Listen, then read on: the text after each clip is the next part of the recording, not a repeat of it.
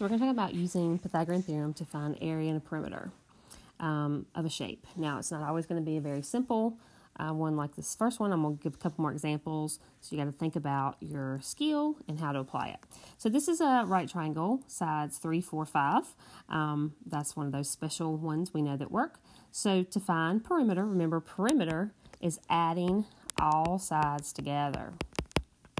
So when we look at perimeter of something, it's like putting a fence around it. And so we need to know how much we need, adding all sides. So this would be 3 plus 4 plus 5. And then with 3 plus 4, give us 7. 7 plus 5 gives us 12. So this would be 12 units for a perimeter. Okay.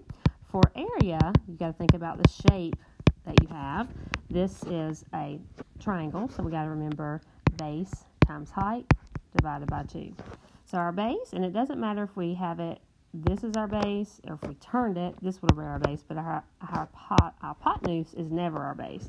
So base, I'm just going to say 4 times 3, and then divided by 2. So 4 times 3 is 12, divided by 2 is 6 units, and anytime we're talking about area, it's units squared. All right, so let's do another example. So let's look at an equilateral triangle. So this is an equilateral triangle. One side is marked as 10. So we know that if that's 10, then all the pieces are 10. I drew a little line right through the middle to show our height. It splits it exactly in 2. That means that this side here and this side here are congruent. Well, if the whole thing's 10 and they're congruent, are the same, that means this is 5 and this is 5. So now we can use that knowledge and find out what that little dotted line's height is. So basically what it's telling us, if we look at just this section, and I'll use a different color here. If I look at just this piece right here, I have a right triangle with a hypotenuse of 10 and one of the legs as 5.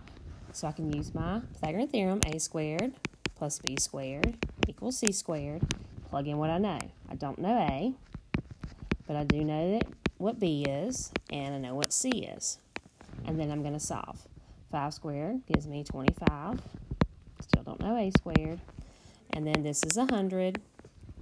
And then minus 25, minus 25, and I get 75 is a squared. Take the square root. A is the square root of 75. That means this little piece right here, square root of 75. And if that was a perfect square, I could get a perfect answer. Then to find my perimeter, I know I would add all sides. So in this case, the perimeter would be 30.